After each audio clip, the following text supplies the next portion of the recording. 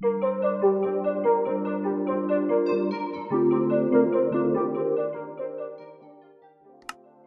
hello guys, welcome to our brand new episode, and I am in the 6v60 Minecraft server right now, which is an Anarchy server. And today I will show you a hack client that is the most customizable hack client I have ever used till now, and it's the Earthhack client.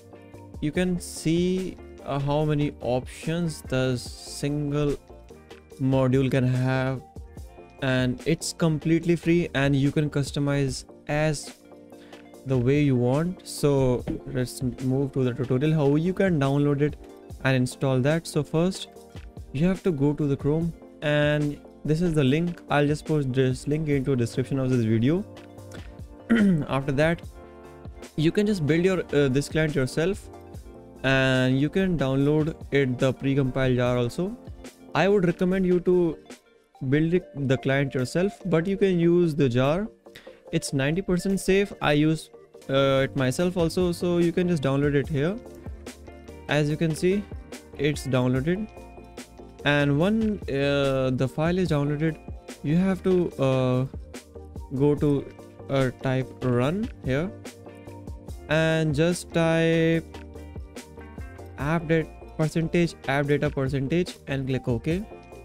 This will open up, and you have to click on .minecraft folder. After that, go to the mods folder and just paste the jar here, and you are good to go. After that, you have to restart your Minecraft client, and you will be running the Earthhack client. And there is no default key to open the GUI as such, so you have to type a command to set a keybind to open GUI.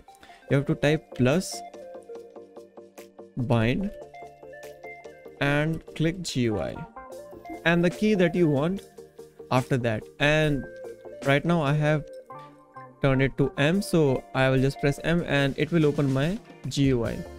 And as you can see, there are so many modules. It's got 21 combat modules, 34 miscellaneous, 34 render, 23 movement, player 30 renders, and client 19.